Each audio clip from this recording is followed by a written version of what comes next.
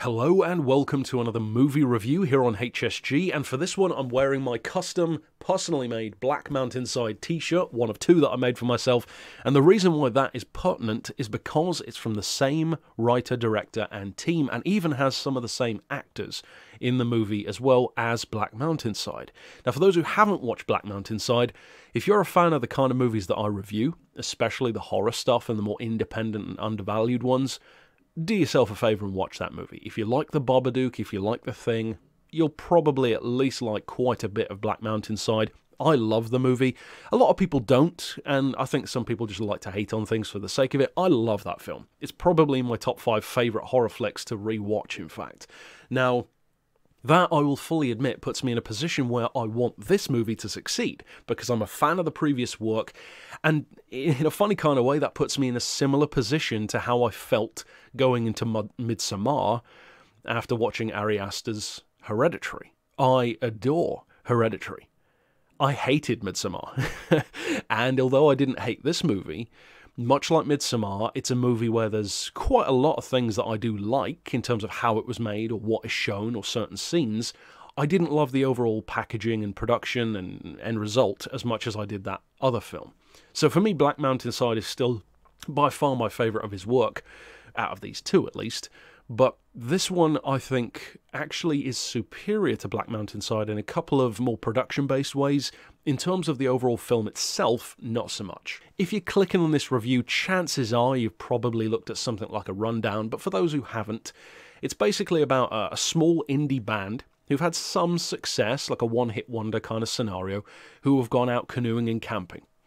They meet up with another couple of girls, take one of them along, and basically are there to have a drug-related experience to hopefully help them with their music. And then they begin to see things in the woods, ARCHONS, and have to figure out are they real or not. And the great thing about what I just said is that doesn't spoil anything, because regardless of whether or not they're real, you still need someone in a suit to portray that.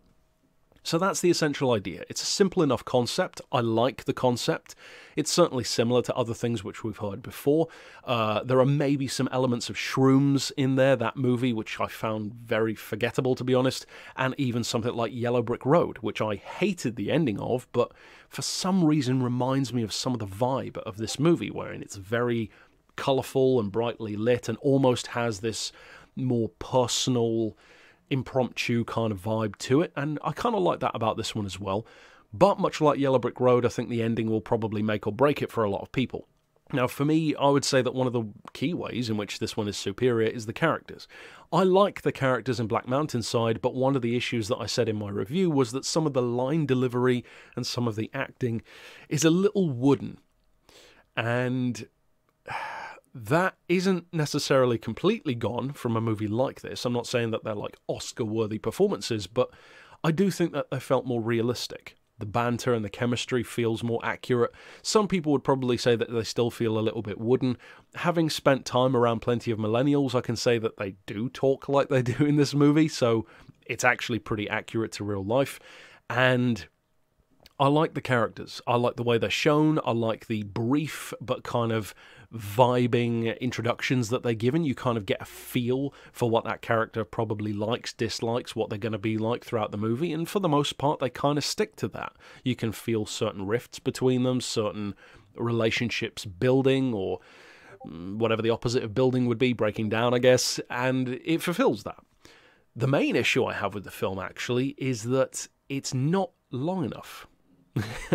And that might seem like a very strange criticism, because a lot of the reviews out there, I've checked out IMDb, and a lot of the reviews are saying that they really don't like this film. I could understand why you would say that, and I'm going to get more into that side of things into the spoiler section over here of the video. But to keep it non-spoiler for the moment, the two primary issues that I have with the film are the one that I just mentioned, that it's not long enough, and I'll explain the reason why. The movie takes about 35 to 40 minutes to fully horror. And one of the key inspirations for the movie is Deliverance, and you can feel that. In terms of the setting and the tone and the pacing in particular, it's more like Deliverance. The content, not so much. You know, there's no squeal for me boy kind of stuff going on here. But I could certainly feel that. And not necessarily just even Deliverance. It kind of has that almost 60s and 70s horror vibe wherein it takes its time. You know, When a Stranger Calls, Don't Look Now, Deliverance, that kind of pacing can be very effective. However, when it takes about 40 minutes to get into the horror fully, which is great for fleshing out characters, I was actually really enjoying those first 40 minutes. It was well lit, it looked gorgeous, the character playoffs of each other were cool. I forgot actually that it was a horror movie for a while, but then you've only got about another 40 minutes to get everything else done. You've got to fully horror, you've got to scare people, you've got to get the gore in there, you've got to at least to some degree kind of give inklings or explanations as to the mythology, how they beat it or don't beat it, and with probably some kind of twist or hook of an ending as horror movies usually do. That's a lot to do in 40 minutes, and the problem which this movie has, I think, is it's a little bit too ambitious for its time in terms of the length. It needs more time to really get into the story. I would have no problem if this was another 10, 15, even 20 minutes long as that was the second half that was longer. Because the commonality between the movies that I mentioned, such as Deliverance, When a Stranger Calls, The Brood, even something like that, is they're super small ideas. So you can take a long time to get going and you'll still have enough time to finish the movie because they're mostly character or human-based horror. If The Thing took 40 minutes to just tell you about MacReady and Doc and all the rest of them, and then you've only got 30, 40 minutes left to actually Thing, it would be a very different movie. And I think that's one of the issues here. In fact, probably even the main issue for me is that the second half feels a little rushed. In terms of like, here's the creature, here's what they can do, blah, blah, blah, blah, blah. The second thing brings me to the creatures, and I'm going to get more into this in the spoiler section, but to me, this movie could have benefited a lot from following the Black Mountainside School of Shadows. And what I mean by that is, less is sometimes more.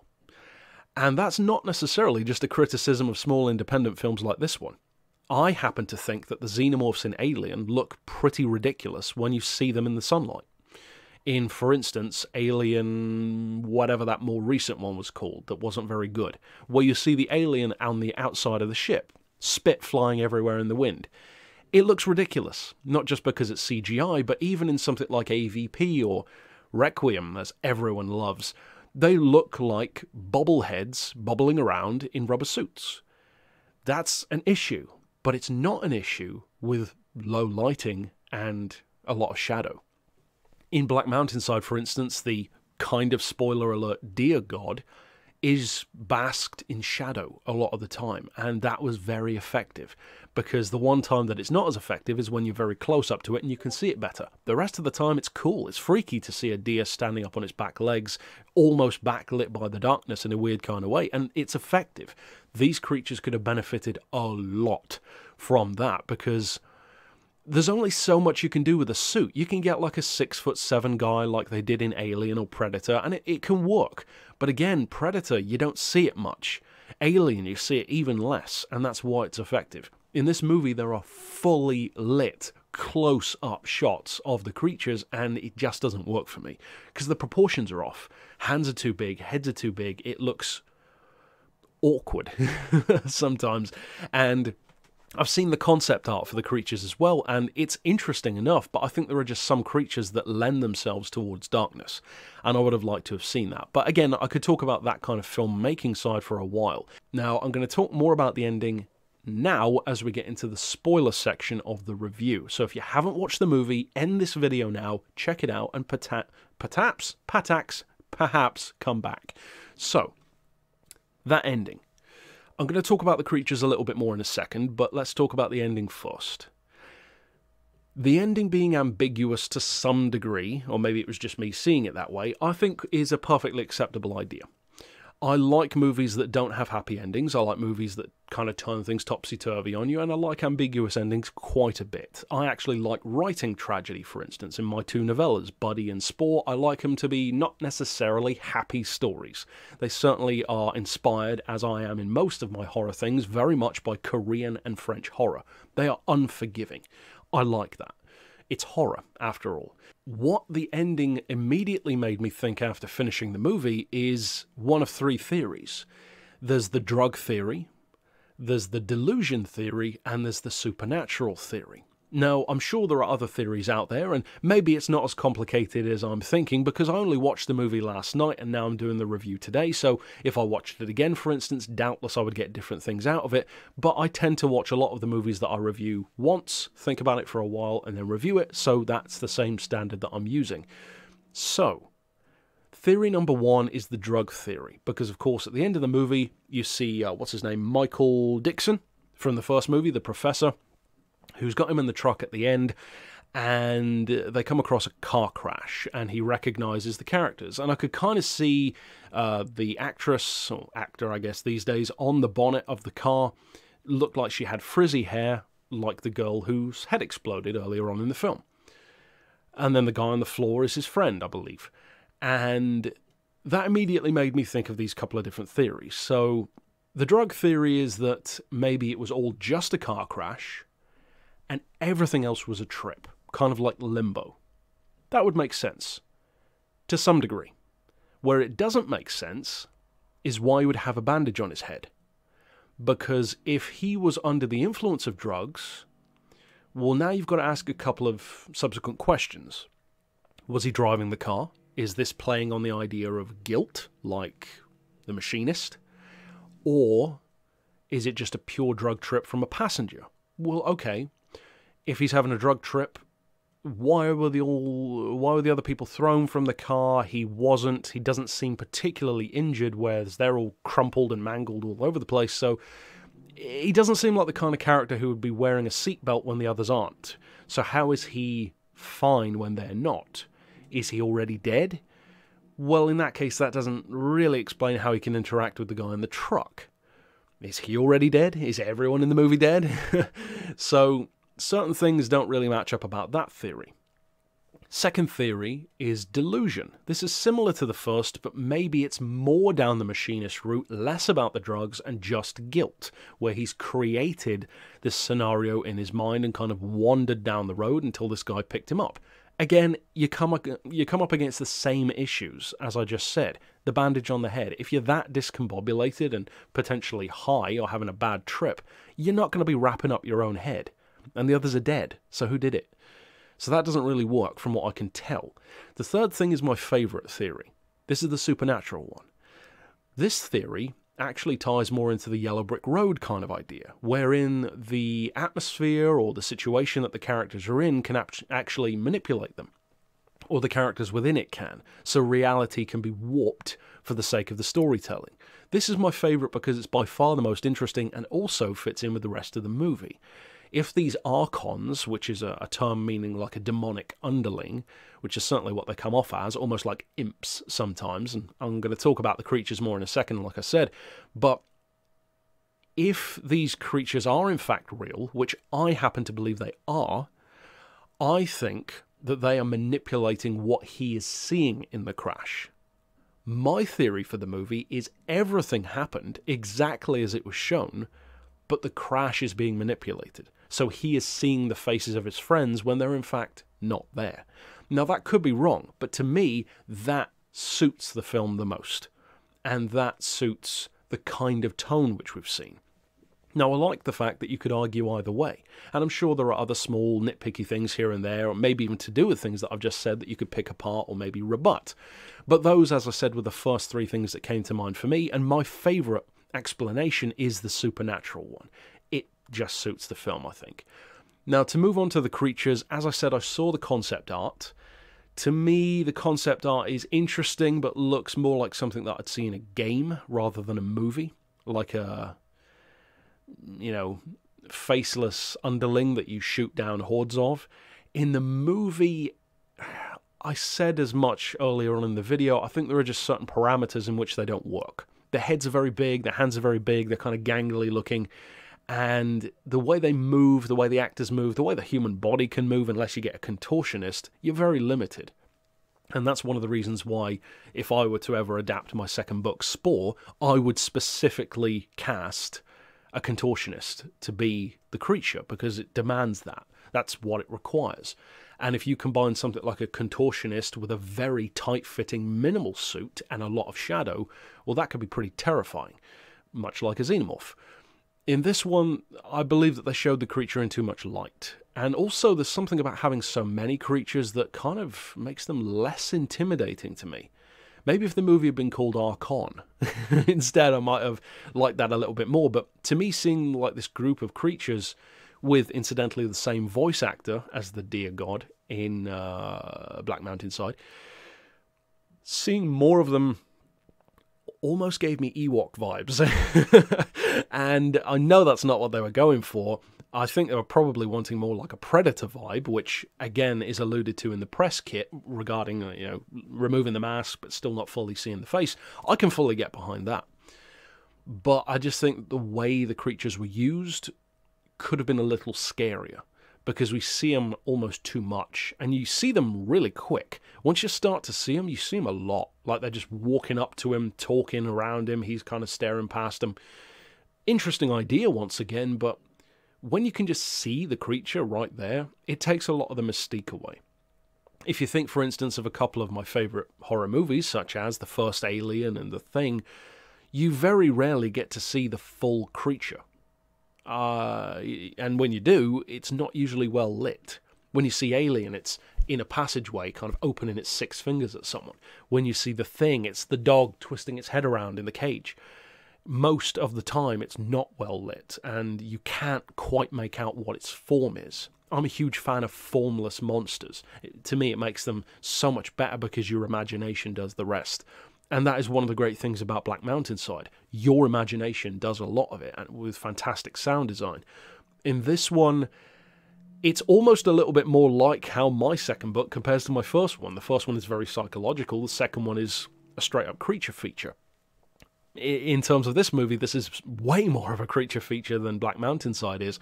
But I think that for me, there's a combination of things that I do and don't like. There's nothing that I hated about the movie, but I definitely think that the two things I would have liked to have seen done either differently or see like a director's cut where they were different, like an extended cut, are A, that, extend the movie, give it more chance to fully horror, because let's be honest, the creatures don't do much. I mean, they grab the girl and pull her off. You never see what happens to her. That can be cool, but it didn't really feel... It felt too abrupt to me. Then they're bobbling around in the house. They also don't really do much. They hit the guy on the back of the head. That's kind of more like a slasher movie thing to do. And you just don't get to see the creature's creature. The creature gets killed by a rock to the head, so they establish that it's not a particularly intimidating creature either. So I just would have liked to have seen the creatures used in a different way. And it also reminded me, actually, now that I'm thinking about it, of a couple of other movies which I've also reviewed. One of them was called Whelp, I believe. It's like a German or Dutch movie about like a forest-dwelling killer who wears like a wooden mask. And the other one is The Hallow, which also has like these woodland-dwelling creatures. That's an Irish horror film. Horrendous character choices in that one, but similar concept of like these keepers of the woods terrorizing people. And those two movies prove that you can do a lot with it. They're not perfect, far from it, but you can do a lot with it. This movie, I think, could have done with certainly more of a budget. You could always say that. Definitely more runtime, and a lot more shadow. Because I think the situations and locations look fantastic. From the brightly lit, colourful beginning with the, the coloured water and all that kind of stuff, to even just the opening itself. I love the look of that. And then contrast that with just the torchlight moving around in the trees. That torch moving around in the trees is far more suspenseful than any of the creature stuff, because it's the unknown. And when you see, for instance, the effect of the footsteps from the invisible creature moving towards him, relatively early on in the film, where the grass is compressing in front of him, almost like the invisible predator, that to me was also cool and had more of an effect as seeing the creature inside the cabin moving around. Because they're demons. And they don't come off like that. They come off more like imps, as I said. So those are my thoughts on Archons. I definitely prefer that name over Hammer of the Gods. I'm certainly more of a fan of Black Mountainside, but I like a number of things that were done in this movie. I think it's just a couple of small tweaks that I would have personally liked from a, director's cut or whatever. But yeah, for the sake of not repeating myself any further, those are my thoughts. Tell me yours down below, and certainly check out the movie. Even more so, check out Black Mountainside if you haven't already, and support Nick's work. I think he's got tons more potential in the writing and directing sphere, and I like plenty about both of his movies so far. But that's it overall for this review. Of course, I'll see you guys next time, and for now, as always, thanks for watching.